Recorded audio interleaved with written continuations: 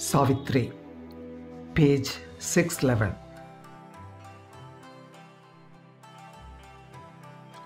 A word, a moment's act can slay the god. Precarious is his immortality. He has 1,000 ways to suffer and die.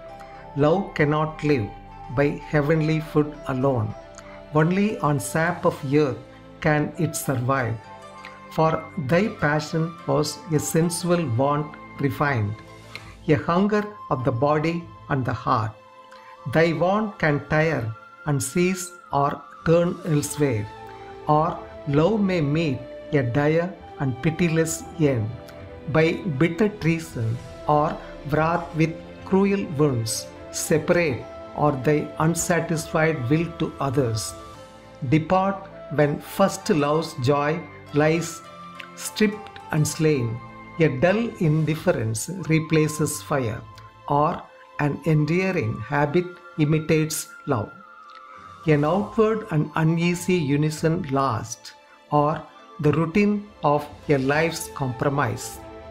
Where once the seed of oneness had been cast into a semblance of spiritual ground by a divine adventure of heavenly powers, two strive constant associates without joy, two egos training in a single leash, two minds divided by their jarring thoughts, two spirits disjoined, forever separate.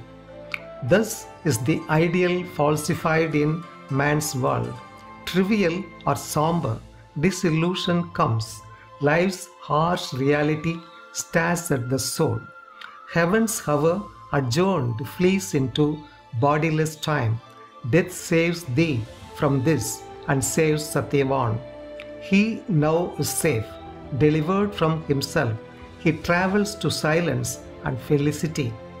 Call him not back to the treacheries of earth and the poor petty life of animal man. In my vast tranquil spaces, let him sleep in harmony with the mighty hush of death, where love lies slumbering on the breast of peace.